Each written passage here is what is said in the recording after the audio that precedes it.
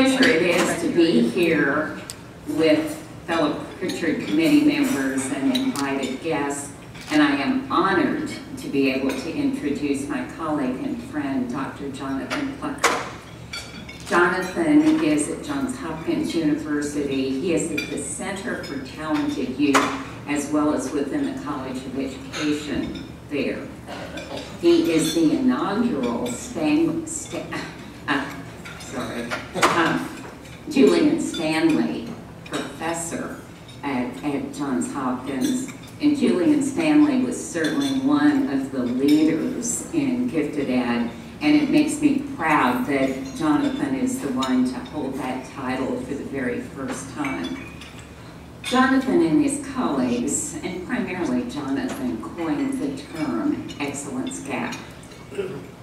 Excellence is what we of the Pritchard Committee are all about. And it is my honor to introduce Jonathan to share with us what is the excellence gap and what difference does this make for us as we consider best practices for Kentuckians. Jonathan.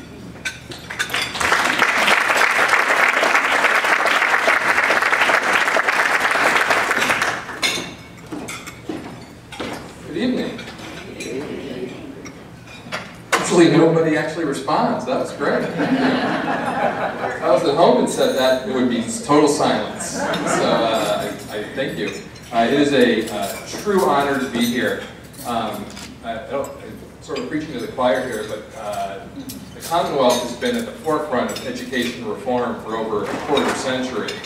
And I know you won't take credit for it, but the Pritchard Committee has a lot to do with that. A lot of people around the country, absolutely. A lot to do with that. And a lot of people around the country do look to you to see where you're pushing, where those next cutting edge ideas are going to come from. So you've had great success, but I don't think anyone would argue with me that there's a lot of work to be done. And that's what we're here to talk about tonight. One particular area, excellence gaps, that I want to put on your radar screen if they aren't already.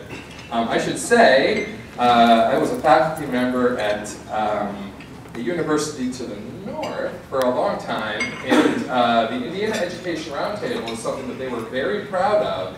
They won't admit it, but it was kind of based on it. Never said that. I don't know where you heard that rumor. And the demise of their Education Roundtable really kind of marked the stalling of their education reform. So they learned the right lesson from you, that they should have one, but they didn't do it as well as you have done it now for a long time. So congratulations on that. I've got 3 hours of great material for you tonight. I think I'm joking today. But I only have 30 minutes, so we're going to move really quickly. Okay. Maybe not. I love technology. It's great.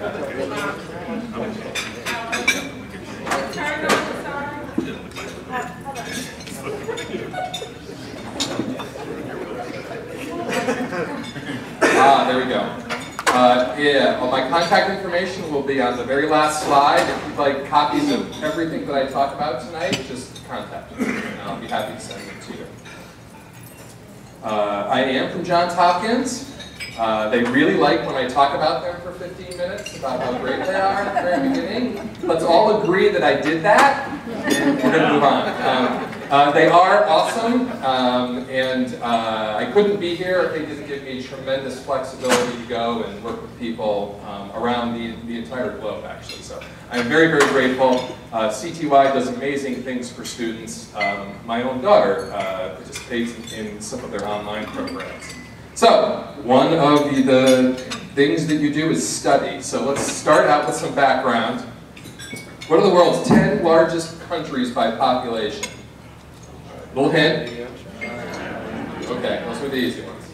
Indonesia. Indonesia's the top 10 country. It's not number 3 though.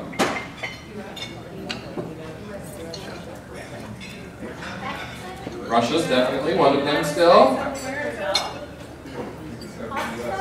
I pretty sure someone said the name of something that's not really a country, so you're trying hard though, so I'm going to give you effort points. The third country is by far the third biggest country in the entire world. It's considered a mega country, but people within it think of itself as a small little western outpost that just happens to have 320 million people. We are much bigger than everyone else on this top 10 list. We don't think of ourselves as a huge country though. So when we talk about things like, why is it so hard to change things? There's 320 million reasons why it's hard to change, right? We're a huge, huge country, both geographically and population-wise. Here are the others very quickly. Think about how small Bangladesh is. It's like a postage stamp on the globe. And it has about 130, 140 million people in that small space. Which of these countries is growing the fastest? Russia and Japan are the only two that are shrinking. This country will be the number 3 country by 2050, according to our friends at the CIA. They know stuff, so I assume they're right. It's Nigeria. So when people say, why would I care about Muslim civil war in the oil fields of Central Africa? Who cares about that? My response is, all of us. There's going to be 350 to 400 million Nigerians within the next 3 decades in the heart of one of the fastest growing continents in the world. A stable Nigeria is really important for all of us. An unstable Nigeria will impact everyone's life. These things matter. These things matter. Okay, let's do another one real quickly. How many people worked as smartphone designers in 2007? 9 years ago.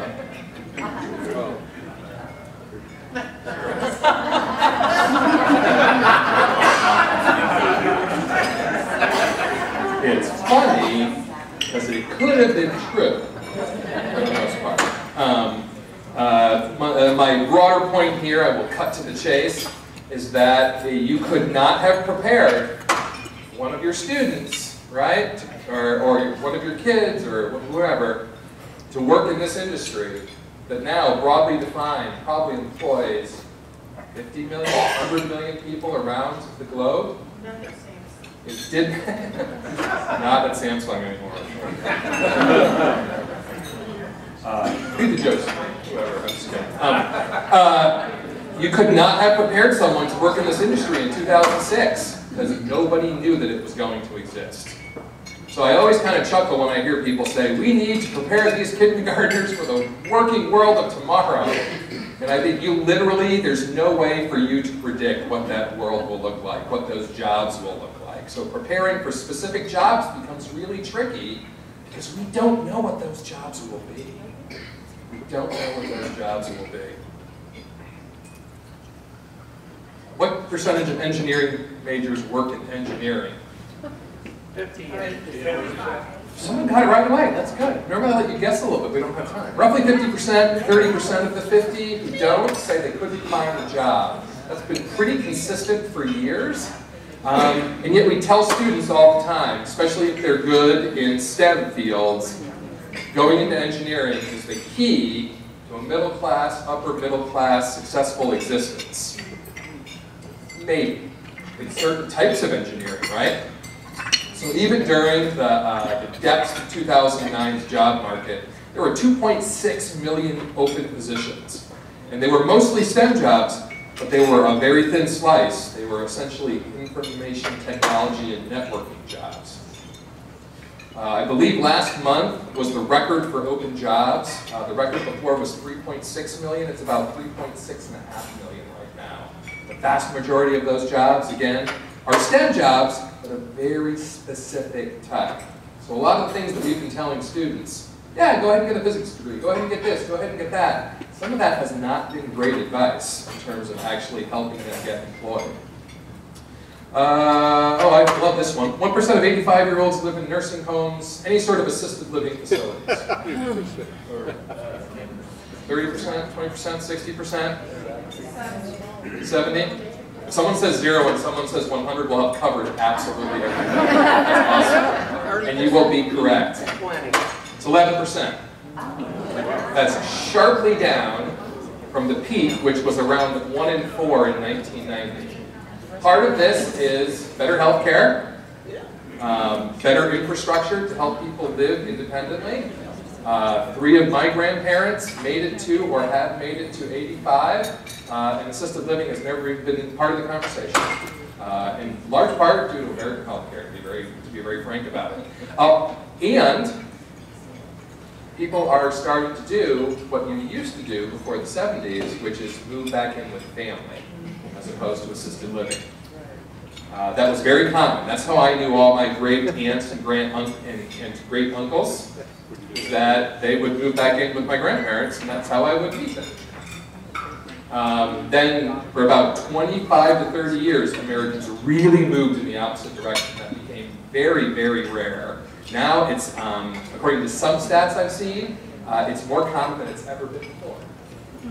So the way that we structure families has radically changed. So people are much more likely to be living with grandparents and other relatives than they ever have before. Conversely, paradoxically, they're also much more likely to live in a single or no-parent family, a no-parent home than they ever have before. Family structure in the past, literally decade, has radically changed. That changes how we find talented students. This will be my last one here. What percent of world GDP crosses borders? Economists call this global flow, and it's everything. Electrons and email, people, goods, money. 36%. It peaked at 52%. So when people say the world is becoming global, we haven't come that close to it yet. And think about how the 52% changed everything. Imagine if that number becomes 75%. Job markets, quality of life, everything will change when that happens. Or what happens if we pull back and make it 20%? We're not really sure which direction this is going. Most of the decrease, believe it or not, is in the last couple of years. So it's not the downturn more than it is just changing the way that we do things. Interestingly, only 15% of internet traffic crosses international borders. So most of our social media, most of our information that we get is us talking to ourselves. And that may be fine, but it's a much lower percentage than most people realize. So my broader point here is it's a crazy, bold new world. The types of skills that are important for the jobs moving forward are predicted by the OECD, the Rich Nations Club, if you will, to change radically. Those two on top are really about how to use and communicate information. Even manufacturing jobs. In Kentucky is a state, a Commonwealth, excuse me, a Commonwealth. Do you get insulted when people call you a state? Or is this just something that you only tell outsiders to make us nervous? Okay, it's fine, okay. I think people pull on my leg whenever I say state. The Commonwealth is a leader in advanced manufacturing. And I talked to a Fortune 500 plant manager here about 3 to 4 years ago, and I said, how has manufacturing changed? And he said, oh, we're actually hiring. And I was like, wow. He was like, yes, this is the big comeback story, advanced manufacturing. Then he paused and he said, you need to keep one thing in mind though. And I said, what's that? And he said, I used to walk the plant floor and I supervised lots of people on the line. Now I walk the floor and I supervise the people who manage the robots. He said they are a very different skill set than the people, you know, with the welding torches and the rivet guns. It's a very different person who's working on why is this robot not doing things correctly? How do I fine-tune this? It's a very different skill set. So manufacturing is a huge American comeback story, but it's a different type of manufacturing. It needs a different level of talent. And that's what we're really concerned about here. The short of this is, in the last 5 years, the first time ever that more non-Americans got US patents than Americans. So even our own ideas are mostly coming from elsewhere now. We give you a little background, and we'll go very quickly through these. In general, This is the percentage of students who score advanced on international tests. This is just math, science, and reading look roughly similar. I've helpfully pointed out for you where American students are. And contrary to popular belief, these are not apples and oranges comparisons now. That was probably fair 20 years ago. These are very good, well-administered tests now. We do not produce the world's top students anymore. Let's go state by state very, very quickly. This is the NAEP. This is the big national assessment. It's a very high quality assessment. I'm going to show you math grade 4, math grade 8, then reading language arts grade 4 and grade 8. This is the percent of students who score advanced. You don't want to be red. Green is better. So that's grade 4 math. That's grade 8 math. That's better, both for the US and for the Commonwealth. This is grade 4 reading. Not bad. That's grade 8 reading. You might not have noticed the difference between these two, so let me show those to you again. Grade 4 reading, grade 8 reading. Grade 12 data isn't awesome data. It's hard to motivate high school seniors to take a test in the spring before they graduate. But those data suggest that this pattern is even worse. Pretty much solid red for 12th graders. So we're not producing as many excellent students as we probably need to keep our culture and our economy humming along. If we had more time, I would talk about this. We just did a study. We were looking at the federal education law that was just reauthorized. And one of our concerns is that it talks a lot about grade level proficiency. It's all about getting students to grade level. And as I'll talk about, I'm not sure getting students to grade level is really the end zone for us, if you will. It's more like the 25-yard line. And so I was complaining about this to a foundation head, and she asked a great question. She said, well, how many of our students are actually above grade level? And I said, okay, how many students, for example, started 4th grade this fall already documenting that they can work at a 5th grade level or higher? I assumed the percentages would be 10, 15%. We looked at data from almost every single state. Actually, every state was included in at least one of the 6 different databases that we used. We used different tests, different subject areas. The numbers all came out roughly the same. In English language arts, it's 20 to 45% of students start the school year already having demonstrated that they know everything that they're about to be taught. 20 to 45%. Generally, the percentage gets higher as you move into middle school, which we didn't expect either. 10% were at least 4 grade levels up. So that was at least 10% of 4th graders working at an 8th grade level. At the 8th grade proficiency level. Math is a little bit lower. We think that's because it's harder for students to push themselves further in math. And it's harder for teachers to allow them to move further because it's kind of hard to teach a 4th or 5th grader calculus. There are ways to do it, but I think that's why that number is lower. And then this caused us to go and look at different data. We have a few estimates now that the average elementary school classroom has 8 to 11 grade levels of student performance in it. Now imagine that you're a new teacher. Imagine that you're a new teacher. You've been trained really well. You've got tons of energy.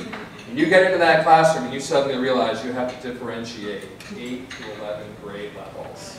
Because you're not using ability grouping or anything like that. We already know that differentiation, right, is one of the hardest skills for teachers to do. Study after study after study has shown us this for over 20, 25 years now. It's extremely difficult. It takes years to master. It's especially hard when you're not ability grouping or cluster grouping or something like that. It's doable, but only our best teachers can really do it right out of the gates, if you will. 8 to 11. Some of the estimates that we've seen are 13, which, if you think about it, that's every grade level, which is shocking. So the 21st century, brave new world, a lot of things that used to work for this country in terms of finding and developing talent just don't make sense anymore. The world has changed, and a lot of these changes have literally happened in the last decade. It's not over the last 100 years, it's over the last 5 to 10 years. We've seen tremendous cultural, social, intellectual, educational change. Schools and how we educate students, how we develop talent has to change along with that. And again, when people say, oh, bright kids will take care of themselves, we don't have to worry about them, I think these data pretty clearly show, yeah, okay, and I hear that all the time from people, and I always say, you know, you're totally right, except for all the kids that doesn't really work for, which I'm going to make the case is 60 to 75%. Let's talk about excellence gaps really quickly. I once made this graphic because one of my colleagues had a fancy graphic in his presentation, and I thought I can do fancy graphics too. So I called my third grade over and said, look what your dad did. And he was totally silent. And so I said, well, see, I'm trying to say, he goes, oh, I understand it, it's just not good. The important part here is that proficiency gaps, getting students to that, out of that novice into that proficiency category, those gaps do not correlate with excellence gaps. A rising tide does not lift all ships when it comes to promoting talent. We really believed that was true for a long time in the No Child Left Behind era. It turns out it's not. And we have a few studies now that pretty strongly suggest that, for example, in reading, the strategies that we use to get students up to grade level in reading are not the same cognitive strategies we use to help students become advanced users of language. So these are different types of solutions. It's not the same problem. So it can't, by definition, solve itself. And where is Kentucky on there for those of us who... Kentucky, I think I have a laser. I'm going to share fairly detailed data with you in 1 second. So we've been working on excellence gaps for a long time. Very quickly, so this is the percent of students from 1996 to 2013 who scored advanced on the NAEP grade 4 math test. Most other subject areas and grade levels would look the same. So for our purposes tonight, I'm just going to stick with this.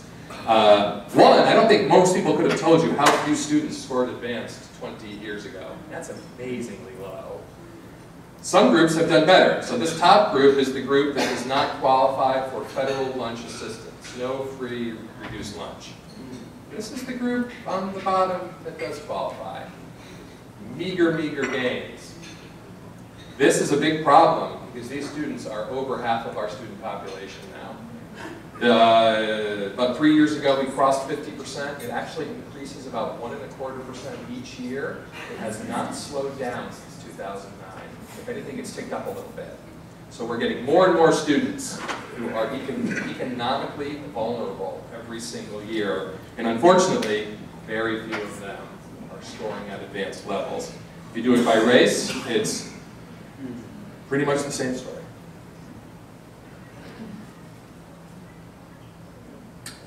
Asian American, white, black, Hispanic students. I'm sorry, Hispanic black students. And people ask why we don't use other content areas. One, the feds don't test them nearly as much, so we don't have very good data. But the data are actually worse in areas like science, writing, history, civics. Almost no advanced scorers in any group. I don't know about you, but it scares me that we don't have advanced students in science. It seems pretty important to this country. We can't import all of our talent, which is really what we're trying to do now. What about Kentucky? I know you're sitting here going, ugh, if it weren't for those other 49 states and DC, we'd be crushing it, but not so much. I do have to say, it defaults to blue or red, and I didn't want to get into any college rivalries. So I'm sure some university in Kentucky has green. Just assume I did it for you, because I didn't want to get involved. So these are all students. This is grade 4 math again. This is the brand new data that just came out on 2015. 7%. That's a little low nationally. There's no reason why that number couldn't be 15% in a state like Kentucky. I included gender because that's a bigger gender gap than we normally see. 9% versus 5%. In most states now, it's a couple percentage points at most. And then it's, if it were language, it would be flipped. A couple percentage points. You have a fairly typical language gender gap. You have a surprisingly large, I mean, that's almost 100%. And then if you did it by race, you would see this too, but this is by lunch status. I actually have those flip-flopped, sorry. That's on lunch assistance, not on lunch assistance. That is very large, but it's fairly typical for the United States. Fairly typical. So, when people say these kids will take care of themselves, no, they aren't. They aren't. And unfortunately, the ones who aren't now do make up about 65 to 75% of our student population in those states. In some states, it's close to 100%. So we're getting smaller and smaller groups of students that we're getting all of our talent from. A state like Massachusetts is a great example of this. Massachusetts has great test scores, and their excellence rates are essentially the best in the country, some of the best in the world. But their excellence gaps are the biggest in the country. So they've done it mostly with upper socioeconomic status white and Asian American students. I live close to Massachusetts. I grew up close to Massachusetts. They have like 3 of the 10 poorest cities in the country in terms of childhood poverty. Their success, I'm not saying it's smoke and mirrors. They've done some amazing things, but they are not helping, and they're not helping themselves, I think, by not getting talent developed. All these talented students who are not performing at advanced levels. Really big excellence gaps. That's going to haunt us. So we can predict with a pretty high accuracy that a talented student, even if they're performing at advanced levels in 2nd or 3rd grade, the research is very clear that almost none of them will be performing at that level by the time they get, if they graduate high school, by the time they get to the end of high school. We used to call it the permanent talent underclass, but we decided that was too depressing. It's also accurate, though. We're not seeing a lot of these students moving into those advanced levels, and I'm going to talk a little bit about what we think we can do about this. So we'll go with persistent talent underclass. But here, and Dr. Roberts and I, she was one of the first ones to work with me on this. We just, again, we need to take advantage of the fact that our country is gigantic, right? So even small improvements in closing that excellence gap are going to produce tens of thousands of talented students in student populations that where we haven't seen them before. That can really change things for people. So for example, if we close the low-income excellence gap roughly by half, we're not going to be Pollyanna-esque and say, we're going to wipe out poverty, we're going to wipe out discrimination, we're going to make sure everyone gets a perfect education and get this to 0. That's not terribly likely in the near future. What if we just decrease it by half? That's 80,000 more students. Back in the envelope calculation for our new book I'm about to talk about, is that that's about 750,000 students. That's actually a really important number because there's each year we have about 725,000 international students who come to our colleges, universities, etc. We really depend on those 725,000. We have at least that many talented students right here. Right there. We're just not developing their talents. We could flood the economy and our culture, our communities, with people taking advantage of their talents. Think how that would change things for us. We believe that's a doable goal each year. So, how do we engage and eliminate these excellence gaps? Do you see how I cleverly used your slogan? Yeah, did my homework. So we have a book. It's not really forthcoming anymore. It's not officially released until another couple weeks, but you will see we have copies here today. What Scott and I did, Harvard came to us and said, could you write a book? Can you write a book that summarizes how we actually solve this problem? You've raised awareness around the country, and my initial response was, nope, we do not know enough yet. we decided, we talked to people for 2 months. I did something that's making this flat. Is that my warning? I still have 5 minutes. Nice day.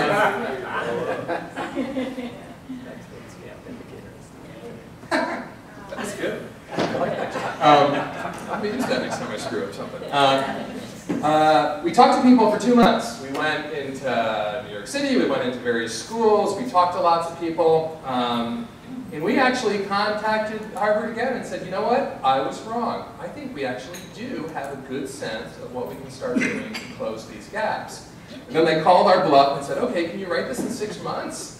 And I said, no, and they were like, great, we can't wait to see it. And that literally was how the conversation went. So we wrote it very quickly, but we're very happy with our model at the end. I don't have time to go through this. I'm just going to pick through a couple pieces.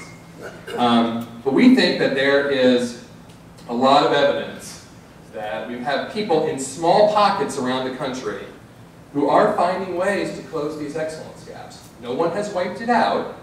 It's going to take a lot more than education. We don't have time to talk about poverty reduction and things like that. But we do think that there are things, many fairly low cost, that can be done that actually can help us shrink these gaps. One that I would point out, they're all interesting. Let me talk about opportunities. So I think educators the last 5 to 10 years have gotten very wise to the fact that providing great opportunities for students doesn't mean anything if you can't get there. So if you can't afford them, if you have to use public transportation to get it on a weekend, in most of this country that is not going to happen.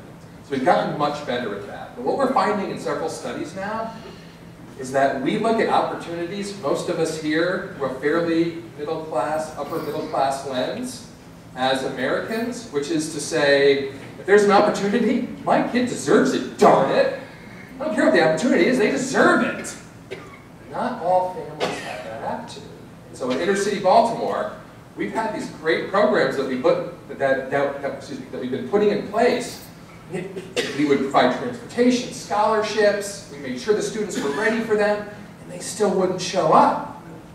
And so we've done interviews with the parents, and quite frankly, usually a single mother or the grandmother who's taking care of them. And what they tell us is, well, I'm just not sure he or she deserves it.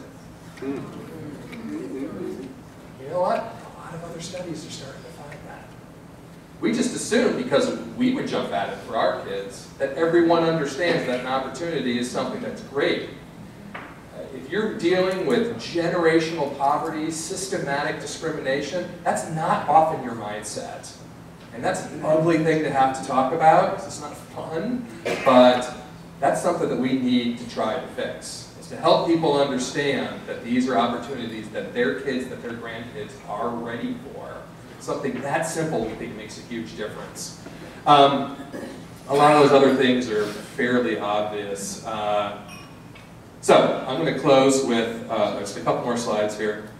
Learn from the mistakes of Chinese marathon runners. So China, how many of you have been to China?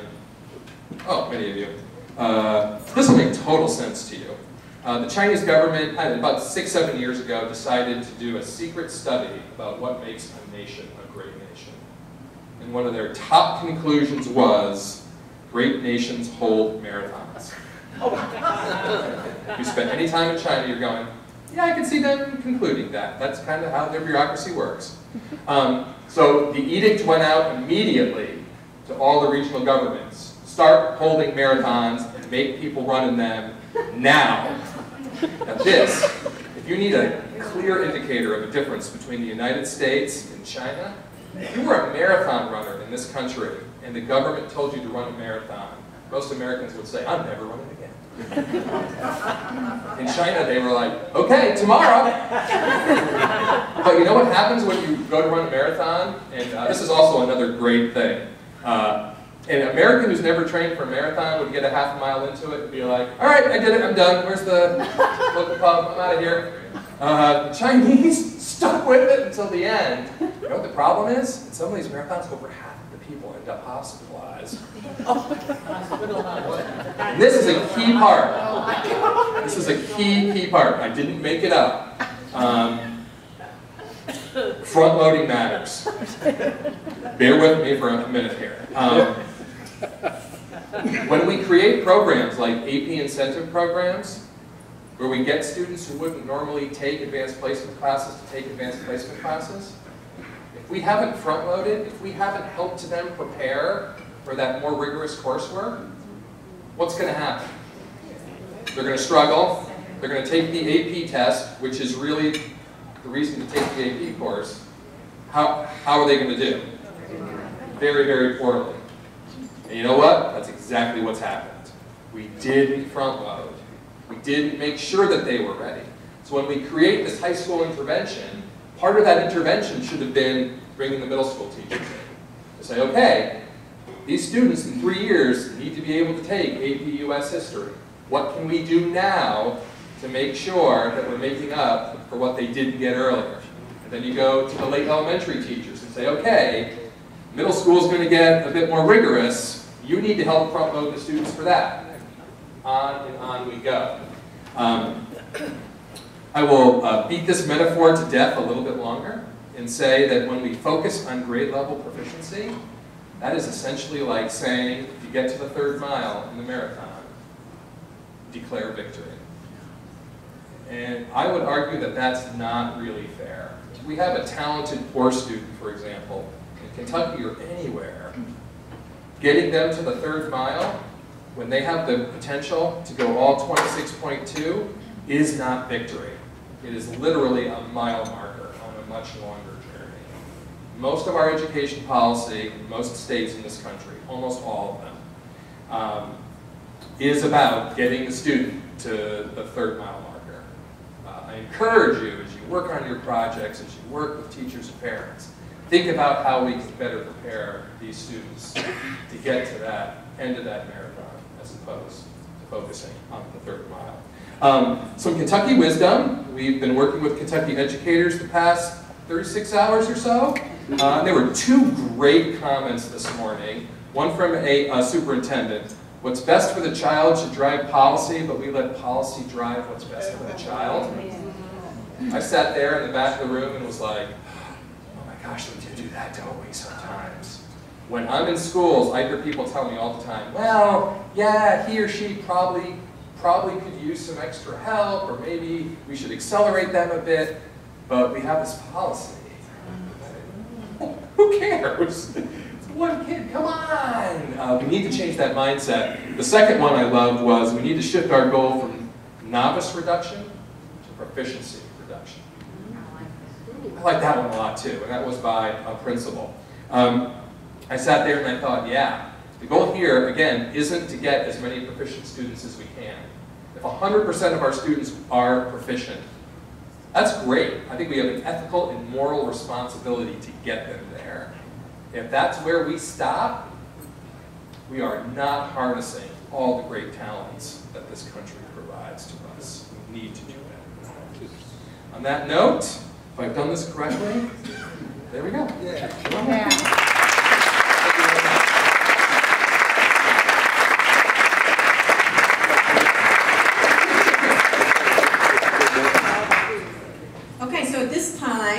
Before we take a couple questions, and I know there will be some, you have yellow pieces of paper on your table. And we are fortunate to have a few copies of Dr. Plucker's book, Excellence Gaps in Education, that we would like to, courtesy of Dr. Plucker and Dr. Julia Roberts. And if you're interested in a copy of the book, please put your name on a yellow sheet of paper that you'll find on your table, and jot down how you might advocate for excellence in your community, and put this yellow piece of paper in a container that we have right outside the doors when you leave. And tomorrow we will draw from that container and give away the books that we have. If you're not here tomorrow and we draw your name, we will find you and we will either hand deliver or mail your book. So please give some thought to that as you're thinking about questions this evening and beginning to head out.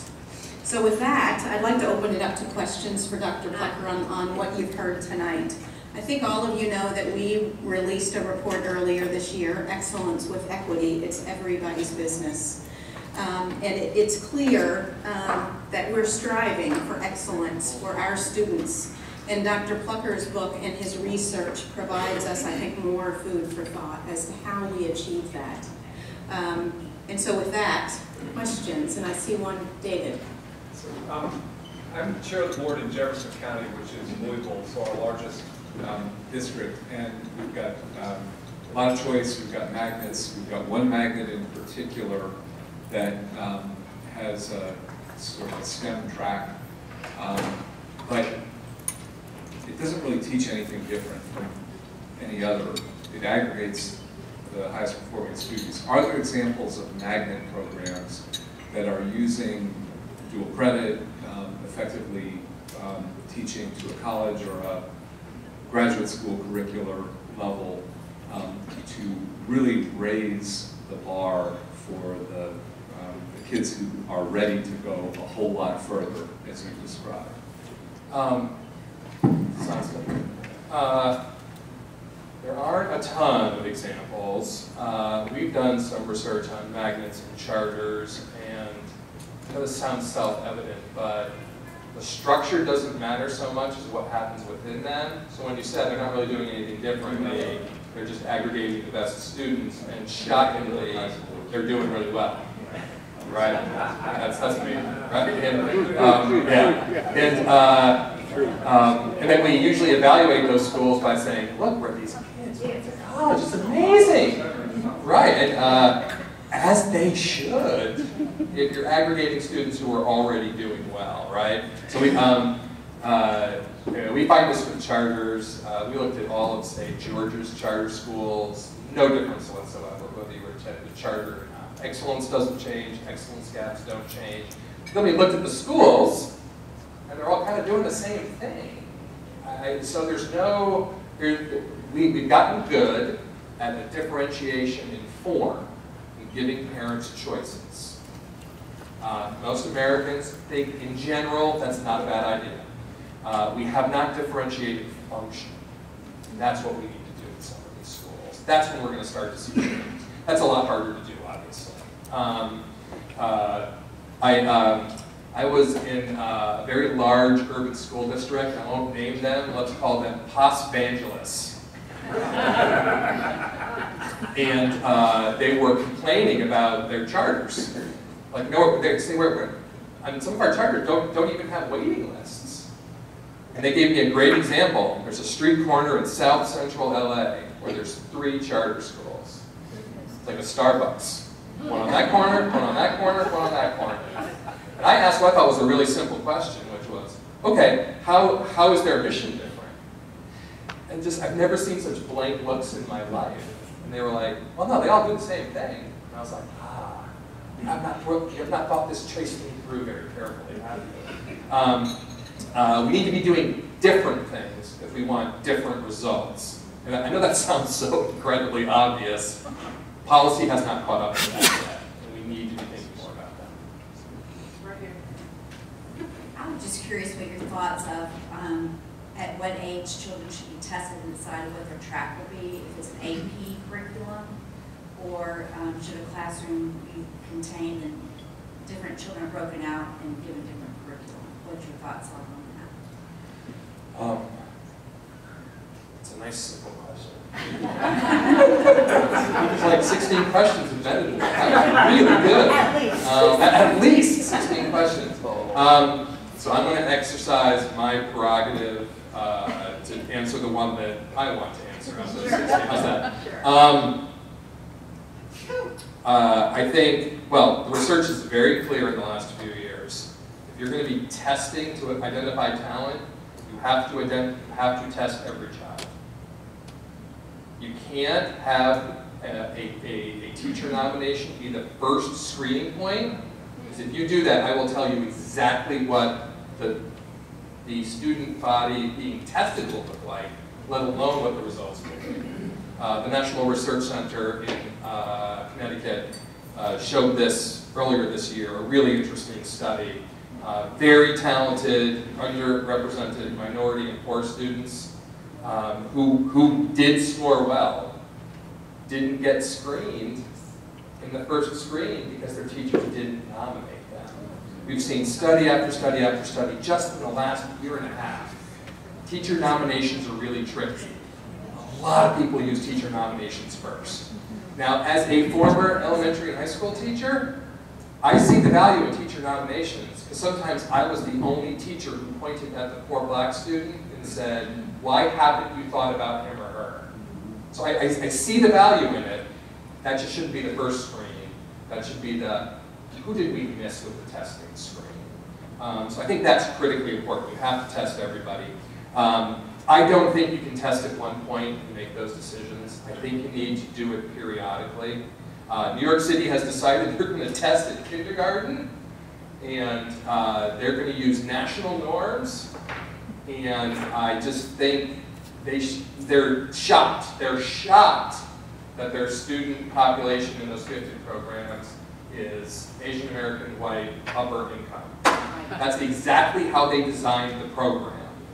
I could have predicted almost to the decimal point what those percentages would have been. Some of this really is just stepping back in common sense too. So I didn't answer a lot of your question, but thank you. Right here. Dr. Plucker, this is really difficult because I'm going to reflect my lack of insight for a whole lifetime. And I come from an area where generational poverty is dominant. What on earth is the trick to flip the attitude between what my child deserves and what